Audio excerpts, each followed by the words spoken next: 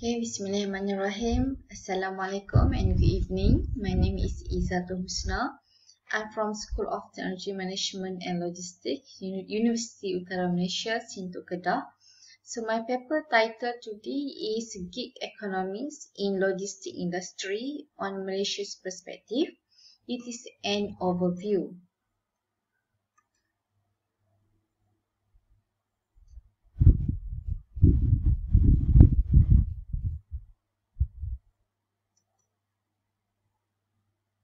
Alright, so gig economy is a free market system where organizations contract with independent workers for a short-term project or service engagement. However, in Malaysia, there is some issues where gig economy is treated as a separate silo of the economy, with its workers facing many social and economic advisories and often being exploited by the platform providers.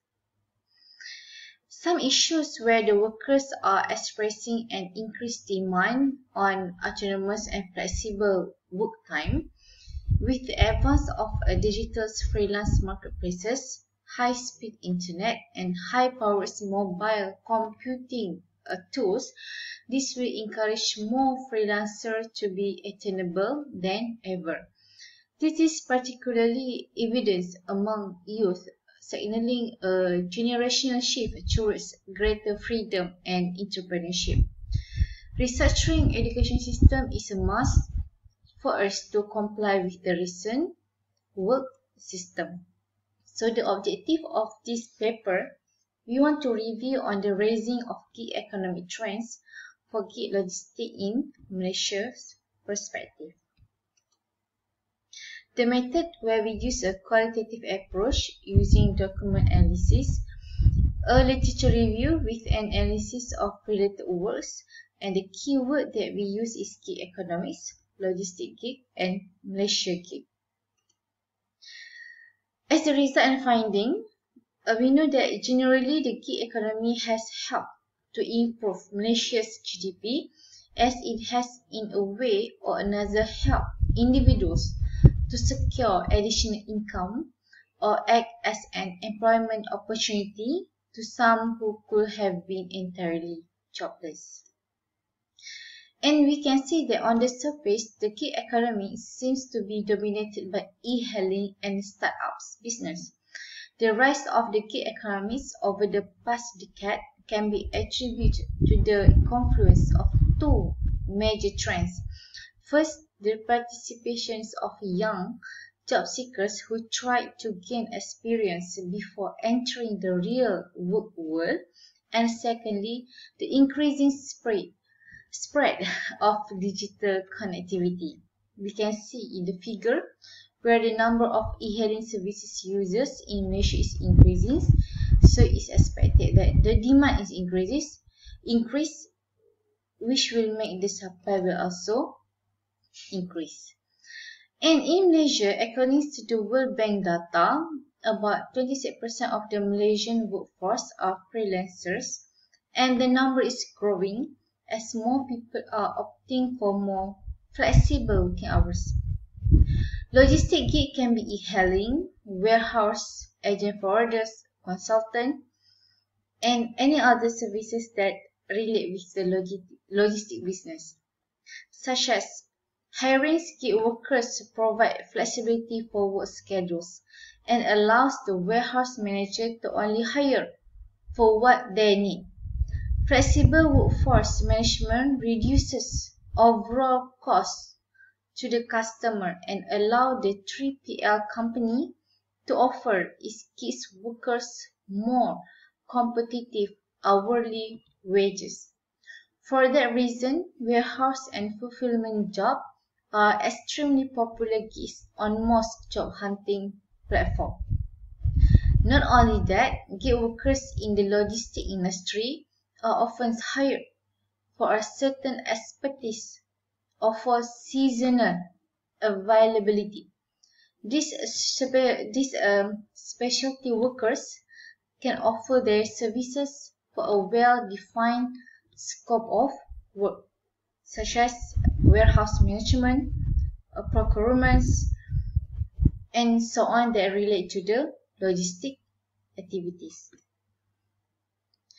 In Malaysia's Employees Providence Fund (EPF) or KWSP reported that the gig economic workforce in Malaysia grown by 31% in 2017, surpassing the growth in the conventional workforce. Okay, so by 2019, 26% of the total 15.3 million Malaysian workforce form part of the growing gig economies as reported by the World Bank. Although this statistic is doubtful based on the definition, however, we can see the increase, and our government come up with Aisaraan incentive for the housewife and also for gig worker. On the bright side, Malaysia has some definite figures on gig workers and crowd workers. In terms of transportation and delivery services, there are currently about 90,000 drivers and about 200,000 drivers across 46 e-hailing companies such as Grab, MyTaxi, Uber, and others. Moreover, there are nearly 1,000 trained digital workers under Malaysia's Digital Economics Corporation, flagship platforms e-Rezeki and the global online workforce in the same year. So these statistics have clearly supported the argument that the gig economy is on a meteoric rise by its contribution to our economy. Hence, the gig economy should not be conceived as a separate silo in the Malaysian economy. We can see that it is expected by 2025 that the gig economy will contribute to 2.7 trillion USD for the global economy. However, there are some issues that we have future outlook on the gig logistic in Malaysia based on articles, which is we must look further on the services provided by the gig worker, such as are they delivering the goods, passenger, or is it okay for the Grab a car also deliver the food, and also the quality of the services provided by the gig workers. And second, about the income or the financial health of the gig worker. Yes, currently our government work on SOSO and EPF for the gig worker, but it's still in the progress, raising awareness for the gig workers to join the SOSO and EPF. And the next issue is on the safety of the consumer and also the goods. And then how you want to complement, how you want to make sure that the gig logistic worker can complement the public transportation. And last but not least, how we want to make the gig logistic worker able to match with the several initiatives launched by the government or the government development in the future.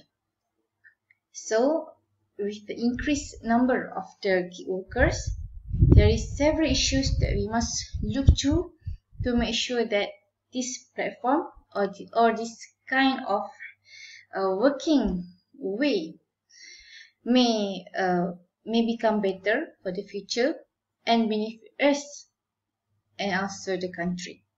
So that's all from me. Thank you very much.